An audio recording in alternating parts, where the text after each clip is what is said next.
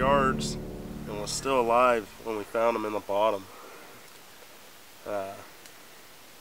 Tough thing to do, but we ended up putting him down and got this big old hoss to take home.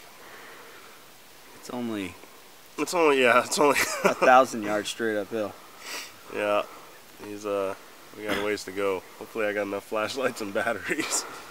But hopefully I have enough legs. Yeah. Well, if we don't make it out alive, they know that at least we have a documentary here. That yeah, exactly. Maybe they can. Wish I could tell them exactly what canyon we were in, but they'll find our dead bodies with this bear. If that's the case. Yeah, I think that'd be easier, really. But anyways, thank you guys. I really appreciate it, Matt, Derek. Good job, brother. Love you guys. That's an awesome bear, man. Special trip. You put in a lot of work out here. I'm glad to see you get a good one like that. Good stuff. Beautiful, beautiful, beautiful bear.